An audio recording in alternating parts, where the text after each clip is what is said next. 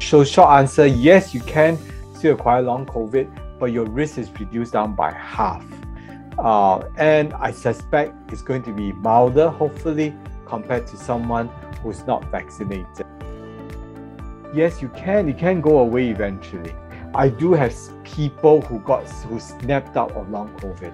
And this is the most encouraging thing which the doctor hoped for. They come back, we congratulate the patient, the person is out of long COVID. The answer is yes. Asymptomatic COVID patients may suffer from long COVID too. But we don't know the figures. It's a bit hard to document all these.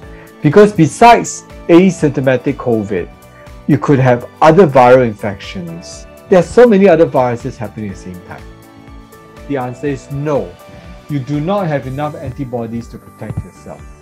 You see, the vaccine that was developed in last year was designed against the original strain. Since then, it has mutated.